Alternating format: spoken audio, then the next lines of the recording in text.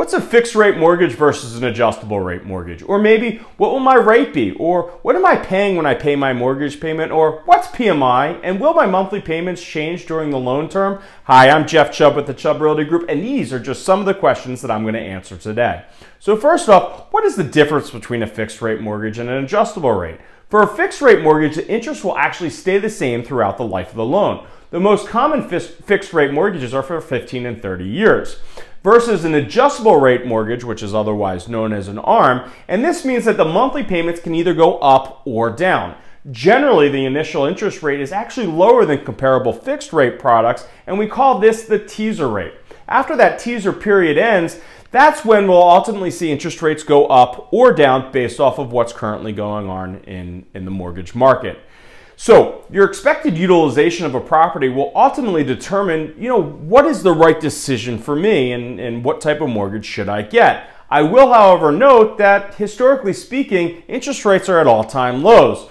And really there's no other place for interest rates to go but up. So what is my interest rate going to be? Now, this is a tough question to answer, especially if you're further out on the curve in regards to buying a house. If you're just getting pre-approved, do not worry about this question right now because ultimately a bank's rate is going to change from day to day. One bank, that bank you're talking to, might have the most competitive rate, but tomorrow they might not be actually as competitive.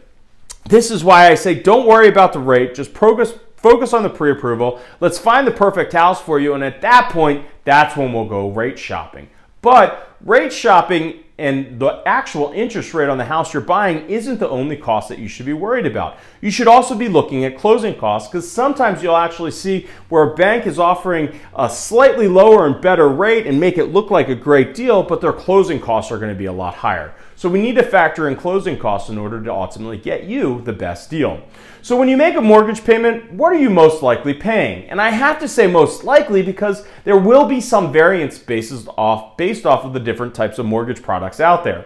Some mortgage companies, they may make you pay property taxes or homeowner's insurance directly, but other mortgage companies, and this is for the most part, will actually include the principal, interest, as well as the property taxes and insurance costs into your monthly payment.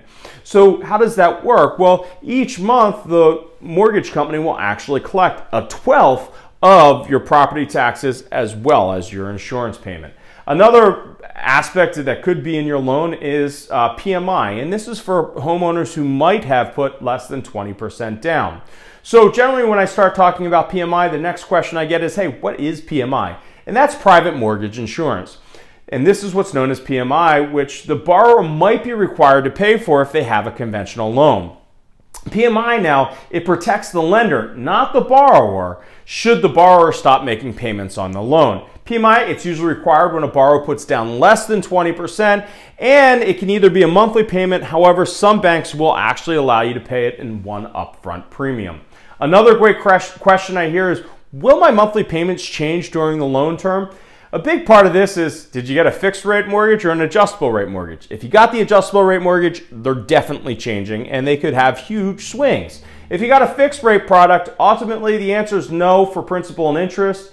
They're going to be a fixed rate, but your mortgage payment might be adjusted a little bit based off of taxes and insurance that your mortgage company might be paying. So if you see an increase in your taxes and your insurance rates, well, then ultimately you're going to see that slight increase in your mortgage payment. I'm Jeff Chubb with the Chubb Realty Group. At the Chubb Realty Group, our philosophy is we're here to make moving easier. Should you have any questions in regards to the mortgage process or the home buying process, we'd love to chat with you. The best number to reach us at is 617-480-2600 or by email at jeff@boston2.com. Thanks for watching. We look forward to hearing from you and hope you're having a great day.